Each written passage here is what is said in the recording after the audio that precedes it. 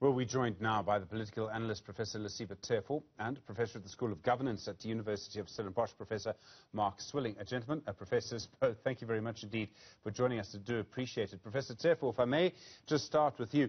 Insofar as I know, this is the first time a sitting president has been called to account by Parliament's Standing Committee on Public Accounts. How significant is this?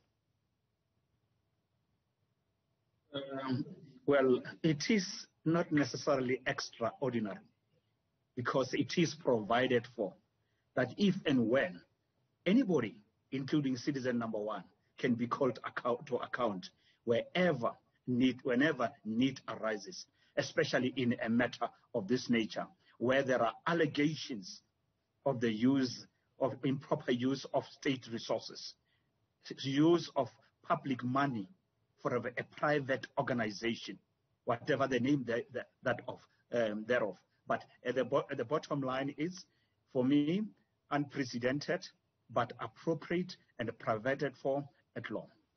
Professor Swilling, I would imagine the President has no other option. He has to comply with the law. He has to write a full and proper account. I imagine this would be a letter that would have some legal standing as well. He has to explain his comments. Yeah, and I'm sure he will. I mean, the initial response was to question, how was this released? But now it's going to get closer to the core, which is where he has to essentially admit whether he said that or not. There's no escaping that. But I think we need to see this in a wider context, which is where the president made a decision to go public with the Zondo report, to go public with the SIU report. In other words, he's saying, listen, I've got nothing to hide. Let's be transparent. And there's another faction that's saying, well, okay, we're gonna call you to your word.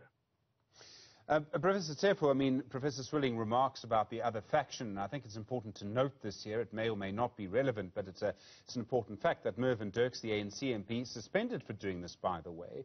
We know, and I think he's publicly said, he supports the RET faction of the ANC. Does that matter? Should we ignore that in all of this? The recording is the recording. It doesn't matter how we get it.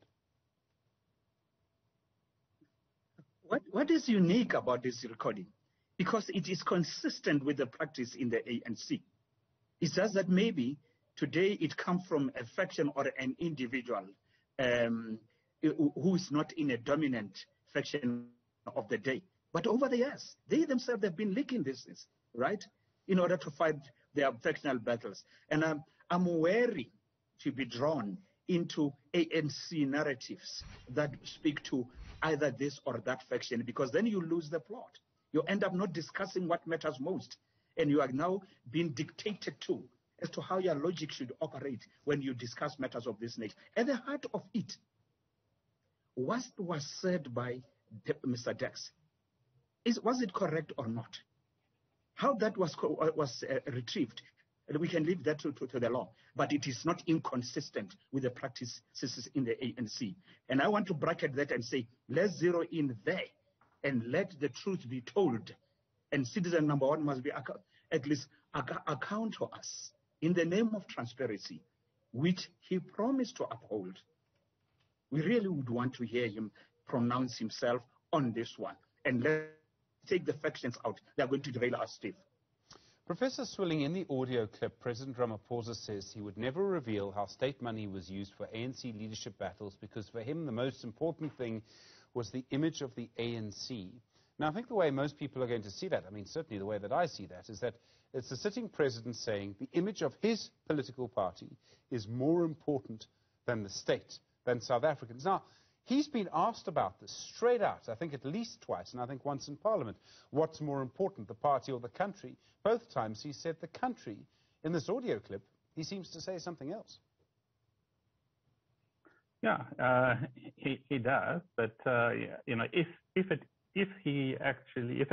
turns out that he actually did say that, and it is genuinely him that is talking on this audio clip, then what we are probably going to be told is that he was simply admitting what a whole bunch of people know within the ANC, which is that public resources are used in various ways to support party activities.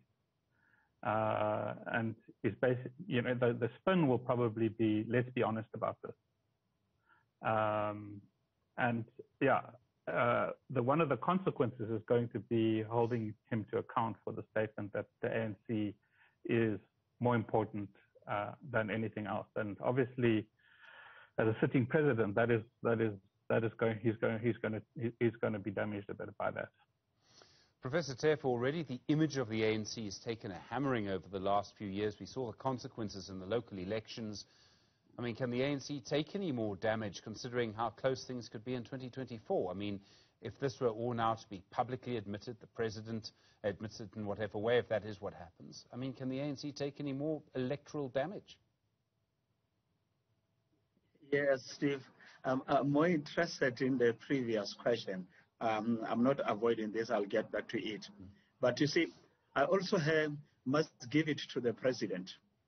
He's a fairly sophisticated guy, comparatively speaking. But he's saying exactly what Jacob Zuma said yesterday, that the ANC comes first. And Ramaphosa said to us, the ANC will not collapse on my watch. What does that say?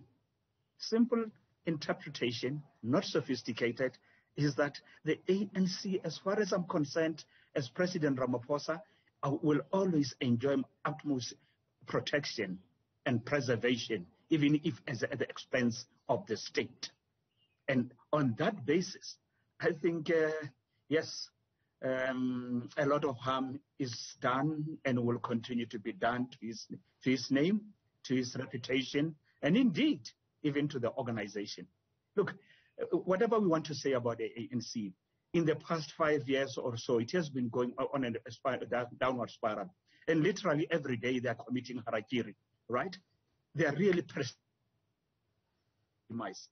Maybe it's about time that the people of South Africa also stand up to help them, to help themselves by getting them out of government and putting new players into the space, even if they were to come back or remain in the space, but in a transformed form. But I hear many people from the ANC who are saying maybe the time is nigh that we get out new players coming, not for the sake of the organization, but for the sake of the country. Here is a patriot in the name of Dex, but he's being vilified, renounced and denounced, crucified for being a whistleblower, which the citizen number one said, I shall ensure that you all get protected. And I grant it to the president, by the way. Since he came into office, people are more willing, ready to speak out because he does provide political support. You can count on him to a certain extent. Unfortunately, he works within the so-called tripartite alliance that constrains his ability to govern better, and better he could. Professor Lesiba Teffo, Professor Mark Swilling, gentlemen, thank you very much indeed for your time on the Pulse. I do appreciate it.